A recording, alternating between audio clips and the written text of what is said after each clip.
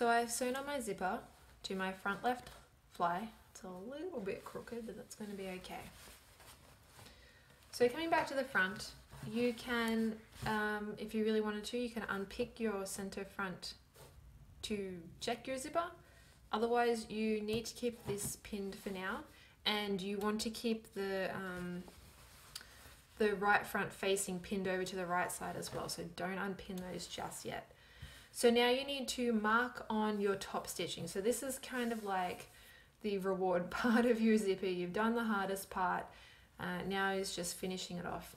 So you just want to make sure you know exactly where your zipper tab is. Mine is sitting like just above this pin.